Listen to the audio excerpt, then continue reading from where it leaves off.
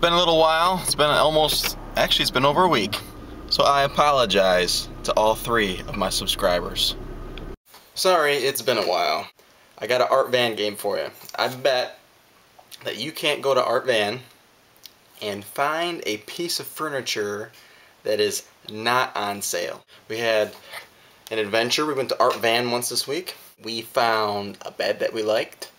So we went to Art Van, then we went to Gardner White, which is right next door. And when you're in Gardner White, you feel like you're being stalked.